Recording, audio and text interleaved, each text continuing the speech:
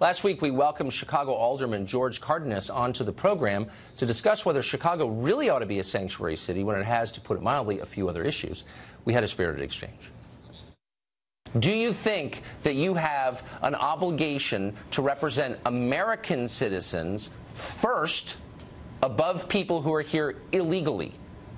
I represent my citizens very well, thank you, Tucker. Everyone that comes through that door. Okay, so you weren't willing to answer that loves the service. So let's try a second one. Well, so they have to be blue-eyed and blonde to be able to say, okay, you're American. I mean, what a loathsome little demagogue you are to say something like that. No, I'm saying, how do you want me to ask? What a little demagogue you are.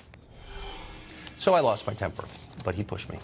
Nicholas Sposato is also an alderman in the city of Chicago. He is not for the city's efforts to protect illegal immigrants from American law, and he joins us tonight.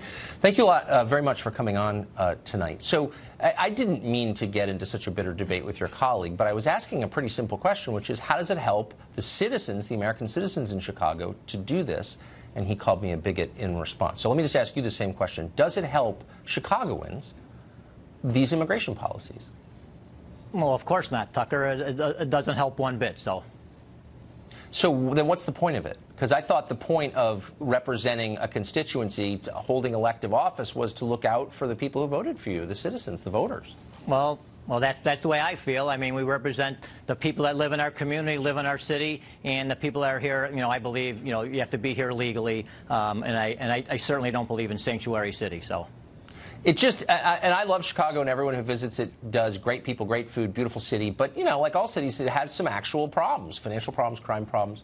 It does, you can't convince me that all the political energy spent on catering to people who shouldn't be here, that's got to detract from, like, making the city better for everyone else. Well, you know, right. I mean, I wish we have a serious mental health issue in this city. We have a serious crime problem, and you know, I wish we would be concentrating on those type of things as opposed to illegals in our city. So why your mayor's all in, a bunch of aldermen are all in? Why is that? What's the motive?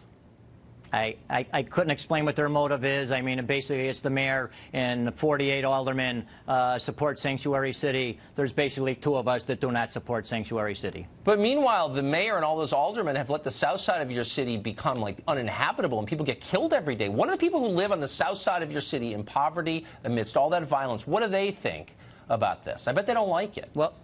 Well, you'd have to get one of my colleagues from the south side on, or the west side one day, Tucker. But you know, I'm not sure how they feel about it. I know it really bothers me, and I think our money could be a little bit better spent.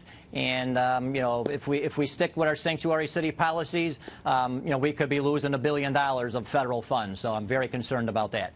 And you can't afford it, Mr. Alderman. Thanks a lot for coming on. Thanks for what you do for your great city. Thanks, Tucker.